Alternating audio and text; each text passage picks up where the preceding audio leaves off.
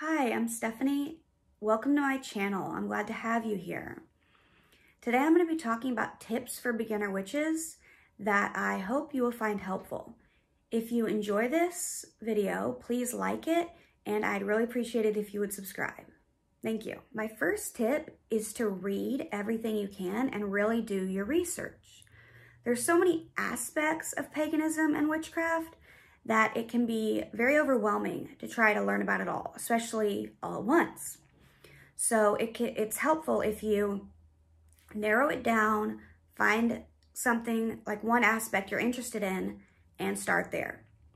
Personally, I think it's really best to start with the basics, such as energy manipulation, visualization, forming intent, stuff like that, because you're not going to be able to do the advanced or even the medium skill level stuff if you don't have the basics. So I think starting there is great. When you're researching, also really remember to read critically. Just because you find something in a book, online, wherever it is, doesn't mean that that's hard facts, that that's 100% true all the time, or that that's the right, that's the right way to do something. Everything out there, everything, whether, like I said, whether it's online, in a book, whatever, is just one person or sometimes a group of people's, but it's just one person's way of doing it. So what might be right for them might not be right for you. In line with researching, my next tip is to keep some kind of journal. It doesn't need to be anything fancy and can just be a spiral notebook, a composition notebook, a Word document, anything like that. It doesn't have to be fancy or in any specific order or anything. It's just basically to take notes as you're learning. Keep track of what you're learning, what you're doing and practicing, any questions you have, all that kind of stuff. This can be very helpful in the future. I think when you are taking notes, it's important to write down the source, where you got that information, whether it's a book or a YouTube video, online, wherever. This is great because when you come back later and you you might see like a snippet of information you wrote, but then you're like, okay, well, I want to learn more about that. I want to read the rest of what was written where I just took notes on one specific part. It helps you find where you got that information. And of course, if you do make a fancy book of shadows or whatever, it doesn't have to be fancy, but like an official book of shadows where you order everything or whatever, it's helpful to be able to put, who wrote this in there, because you don't want to take credit for work that's not yours, basically. And also, when you have your notebook, it can be helpful to write the date that you're taking any notes, so that you look back, okay, I wrote this on this day, or I was thinking about this day. I did this tarot drawing on this specific date. I have a bunch of notebooks. This isn't actually one of them, but they're just spiral notebooks like this, just school notebooks. I have composition notebooks. I have a whole pile of them from over the years, and a lot of them, well, all of them really don't have like specific dates in them. Some of them will say like started, 2015 or whatever. But then sometimes I'll move from one notebook to another instead of keeping all the notes chronologically in one at one time. So I never know, looking back at them, if, like, when did I write this? Did I practice this thing I did? Was it in 2015 when I started the notebook, or was it in 2018? I didn't even write when I ended a lot of the notebooks. And some of them just say book 1, book 2 on the covers. Like that's the first book I started with, the second book, whatever. They don't have dates whatsoever. So now when I take notes, I really try to write the date. One other thing is you don't want to put huge, unrealistic expectations on yourself. Witchcraft is a path of constant learning and growth. And it's not something you're going to master in a month, a year, even 5 years. It's a lifelong journey. And you'll always be learning. Honestly, I don't think it's something you ever 100% master. Because you're always learning, And so for me personally, I've officially been a witch and pagan for 22 years, since I was 9 years old. And in a lot of ways, I still consider myself a beginner. There's a lot of practices I just either haven't dived into, or even ones I've been doing for a long time, but I definitely don't think I'm any kind of expert. I have things to share, things I'd like to be able to share, hence, you know, the YouTube channel, but I'm definitely not an expert. So I think over time and practice, you do get to become more adept, but it's good not to put big unrealistic expectations on yourself, you know, just in general, not just about thinking you're going to become an expert, but even on smaller things. Like, don't try to say, oh, I'm going to make a book of shadows and it's going to be perfect, you know, because it's not. We're humans. Life isn't perfect, and neither is anything else we create. I see a lot of people online making like beautiful book of shadows, and they're amazing. But, you know, some people like myself, I'm artsy, yes, but I can't draw. I have horrible handwriting. So that's just not something that's ever going to happen for me in the same way that it might for someone else. And that's okay. So I try not to put those big unrealistic expectations on myself. Kind of related to that, last one is don't take yourself too seriously. We're all human. We all make mistakes.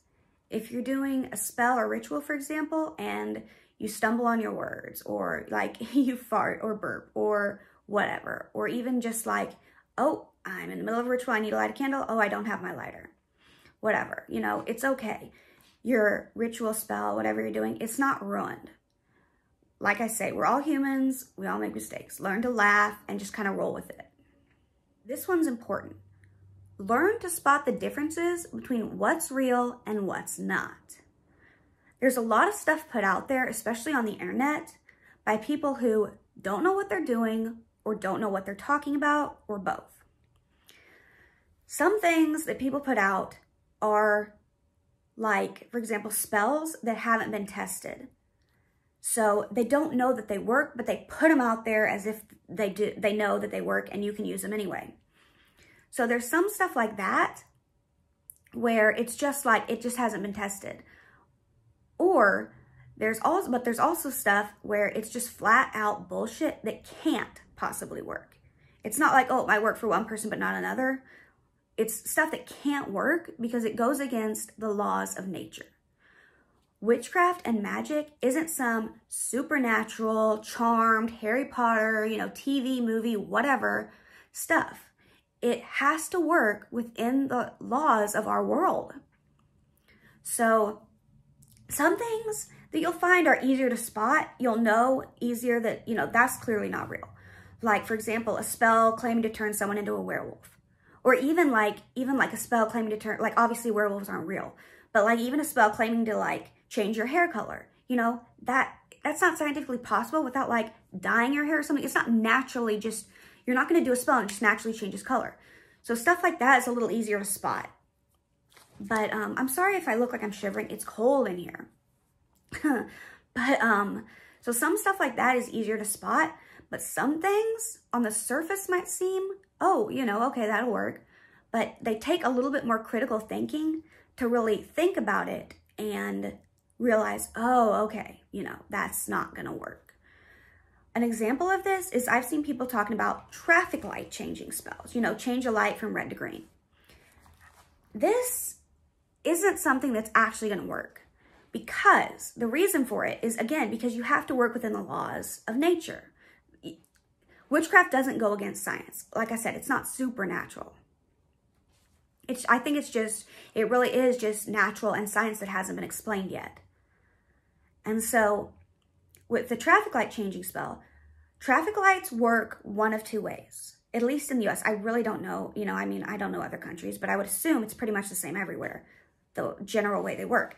Either they are on a timer, or they work when your car pulls up to the light, they sense the motion and they will turn green. So if it's on a timer, think about it. How are you going to what would it take to change that light from green to red? It takes time, right? You have to wait. Otherwise, to just magically change it, you would have to somehow manipulate time itself, which just isn't possible. You cannot speed up time. It's just not possible, you know? So that doesn't work. It's not real. So some things like that, they do take more critical thinking to figure out what's real and what's not. And over time, through reading and researching, you will get better at figuring that kind of stuff out. I hear a lot of people say intention is everything. And some people might disagree with me on this, but while I think intention is very important, and it's probably maybe 80%, I don't know, 80% of a spell's importance, I don't think it's everything. I think it is totally possible to do a spell using nothing but your intention. I think, though, that takes a lot of energy, a lot of power, and in general, it's just harder to do, especially if you're a beginner. Like I say, though, it is definitely not impossible, especially if you do it like when you're very emotional. I think that's easier, but just in general, I do think it's harder. So I think tools and ingredients can be important to spell work because they help focus your energy and your intention, and can also bring in their own magical properties to help enhance and empower your spell. My next tip is to create your own correspondences rather than just going by what a book or a website says. Every list you find, no matter where you find it, is just someone's own personal correspondences that they came up with. Just because some things are more widely known or accepted in the community doesn't make them right, you know? Just because it's right for one person doesn't mean it's right for another. When you're doing a spell and you're using correspondences that you found, if they don't ring true to you personally, or especially if they just flat out don't make sense, but you use them anyway, the spell has a much higher chance of not working. I think you have to really understand and connect with what you're using in order for it to work. So when it comes to correspondences, I find it, and creating your own, I find it easiest to start with colors. Colors, you don't have to buy anything to create your own correspondences. Unlike herbs or crystals or something where you'd have to buy them or have access to them in order to, you know, spend time with them and get to know them to create your correspondences. Colors are everywhere. If you can't, like, you can just literally just like, I could just pick up this hairbrush, blue. What does blue mean to me? You know? So you can experience colors very easily. And if there's a certain color you're trying to find a correspondence for and you can't visualize it or whatever, Google, you know, just literally look up turquoise color sample, whatever, you know, turquoise paint chip even, something like that, cat fur, go to images and you can look at all these different colors. So it's easiest for colors because of that. So to create your own correspondences, just spend time with that thing, whether, like I said, it's a color, an herb, a crystal, whatever it is. Spend time with it, think about it, think, when I see this, when I feel this, when I experience this, let's just go again with colors, what does this mean to me personally? A lot of people, for example, might see red, and what's commonly kind of known for red is like love, you know, but maybe someone looks at red and they think, okay, red, like blood. So I would use red for healing then. Or you might think of red as being anger and passion, like something, so you might use it for something like that. Number 9 is to get creative. While I did say intention isn't everything, that doesn't mean you need to go out and buy a bunch of tools and ingredients and things right away, or even really at all. Most people, when you look around your house, will have plenty of items you can repurpose.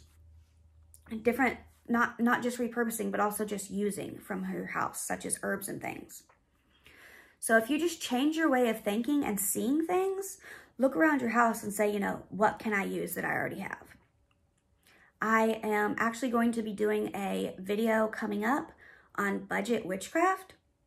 And in there, I'm going to have a bunch of examples of different things, including things you already have at home that you can repurpose or use. Like I said in number 1, it is good to read and research. However, I think it's important to be more than just a book witch. It's important to explore and experience and practice things yourself. Actually get the experience, you know? I think as a beginner, it's best to start slow, like I said before. You know, start with stuff like grounding, energy manipulation, meditation, things like that before you try to jump into the real extreme stuff that's going to be harder without knowing the basics.